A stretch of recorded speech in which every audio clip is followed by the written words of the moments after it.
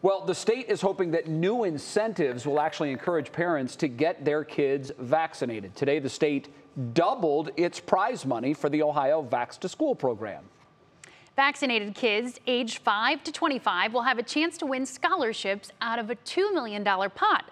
Our senior health correspondent, Monica Robbins, joins us now with the rules of the game. Hi, Monica. Hey, guys. Rule number one, most important, especially for someone like you, although she's not 5 years old yet. Well, remember, you got to talk to your pediatrician, especially if you have any concerns about getting your child vaccinated.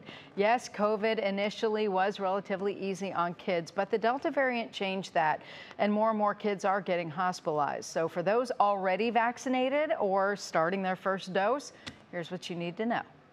It all begins Monday. Currently, the contest is open to all Ohioans aged 12 to 25 who have received at least one dose of the COVID vaccine. But it will be expanded to include ages 5 to 11 if the FDA approves a vaccine for that age group. Students can sign up Monday at ohiovaxtoschool.com or by calling 1-833-4-ASK-ODH. Parents must sign up those 17 and under. Those entered have a chance to win one of 150 $10,000 scholarships or one of 5 $100,000 scholarships. The money will be awarded in the Ohio 529 College Advantage plans and can be used at the Ohio college, university, technical, trade, or career program of choice. Vax-A-Million signups will not transfer over to Vax-to-School. Students must enter this contest separately. Because they're waiting for vaccine approval for 5 to 11-year-olds, there is no set deadline to enter.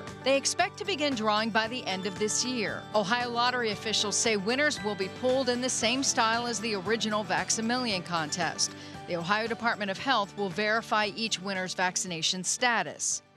So where's the prize money coming from? Well, of course, it's part of the federal coronavirus relief fund, similar to how Vax-A-Million was funded. And if we get the vaccinations up, the number of vaccinations up, that's $2 million very well spent. Yeah, and that's exactly what happened with Vax-A-Million. If you'll recall, it was the first 2 weeks after Vax-A-Million was announced. Vaccination rates did skyrocket. Yeah. Then they went back down. They did. Yeah. So before you go, I read a blurb today about a Merck drug that is showing promise as a treatment for COVID-19 patients. What can you tell us about that and when it might be available? yeah, this is really good. Merck is actually ahead of the pack with its new antiviral and says its experimental pill reduced hospitalizations and deaths by half in people recently infected with the coronavirus. And Merck said it will soon ask health officials here in the U.S. and around the world to authorize the drug's use. They'll ask for emergency use authorization here in the States. But of course, you know, by the time that happens, it's not going to be available for a couple of months.